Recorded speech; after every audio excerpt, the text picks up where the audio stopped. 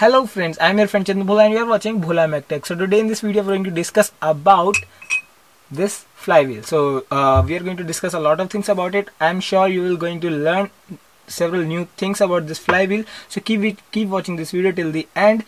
If you didn't subscribe my channel, please subscribe it at this moment so that you can get more videos, more stuff like this about related to the automobile.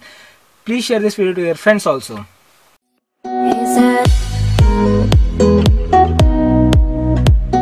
The flywheel is required to store the energy because the engine produces energy only in one stroke, but it has to complete 4 strokes.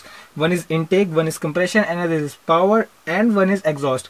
And the power is the only stroke in which we get the energy from the engine, but there are 3 more strokes on which the piston has to go up and down. So where will the energy come from?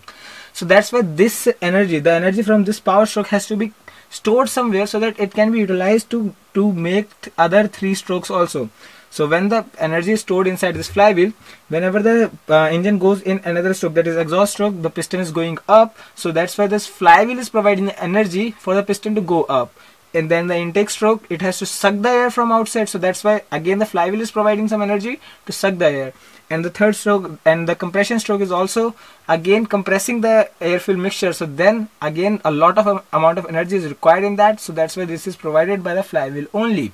So flywheel stores the energy using its moment of inertia. So moment of inertia is another concept that requires a lot of things to understand. The momentum of inertia is something like if you are rotating something, because of its mass, it is again having some movement. So since it is in the rotational motion, so here we call it moment of inertia. Because of its mass, it will be trying to rotate, keep on rotating, but due to the frictional motion, after some time it will come to rest. So this is the storage of energy, how the flywheel stores the energy. So when there are several strokes that are taking place inside the engine, it is rotating, keep on rotating. So when the power stroke takes place, there is a lot of energy produced by the engine, and that power stroke provides the rotation to this wheel, and then due to its mass it will keep on rotating.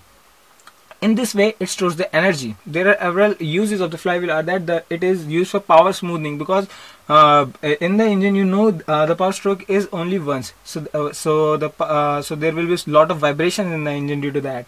Now another point is energy storage is also required, that I already explained. And another thing that was previously used by some of the machineries or that kind of thing. So that's why they use this gyroscopic effect of the wheel, because when this is connected to something and it is keep on rotating, then due to the gyroscopic effect it will keep the machine in the same alignment. So that's why it was previously used for the gyroscopic effect also. So in this way it has so many uses inside an engine. So one more use is that it is used for starting the engine, because it is directly connected to the crankshaft, and the starter motor is connected with these gears you can see right here.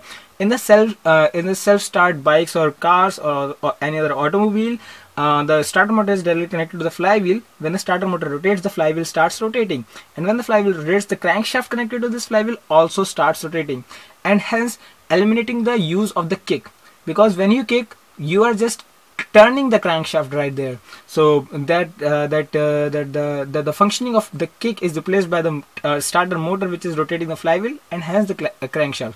So this is how it is used for self-starting the vehicle. So there are several mathematical formulas about it also. That is, it stores energy in the formula like half I omega square, where I is the moment of inertia of this wheel, and omega is the moment is the angular velocity of this wheel, because when this wheel is rotating, it must be having some angular velocity, and it must be having some moment of inertia because of its weight. Now the moment of inertia can be calculated by half m r external, that is radius of the external wheel, external die of the wheel, external radius of the wheel, and plus r internal square, that is the square of the internal radius of the wheel. When both of these are added, we get the moment of inertia of the wheel, and when we put this value inside this formula, we get the energy that is stored by a wheel.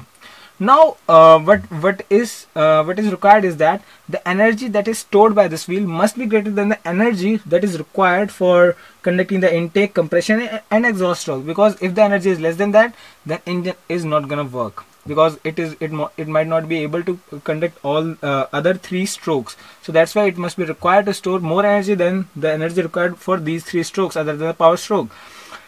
So previously the flywheel was made from cast iron only in the previous engines. You might have seen the older engines of some generator engines. The flywheel is still there of the cast iron, but when the enhancement takes place in the automobile industry, they make the flywheel from steel, or they make the flywheel from the aluminium also. They choose different material, since the weight required is same, but they choose different material because as the material changes, the strength of the wheel also changes, because the strength is required because when the wheel is rotating, there is mv square by r is the force that is acting on a particular mass of the wheel, which is pulling that mass outward, because it is rotating at really high rpm. So that's why the mv square by r, the force on a particular mass of this flywheel, will be very much higher. So that's why there is a lot of good strength which is required in the wheel. For getting that strength, we have to change the material of the flywheel so that it can get that much strength. So I think you got to learn a lot of things about this flywheel. One more thing I want to tell you is that efficiency of the flywheel. Efficiency of the flywheel can be termed as the maximum energy that can be stored inside the flywheel per unit weight. If the energy stored by the flywheel of 1 unit weight will be the efficiency of the flywheel. So this is as simple as that. This is a simple formula. You can calculate the efficiency of the flywheel.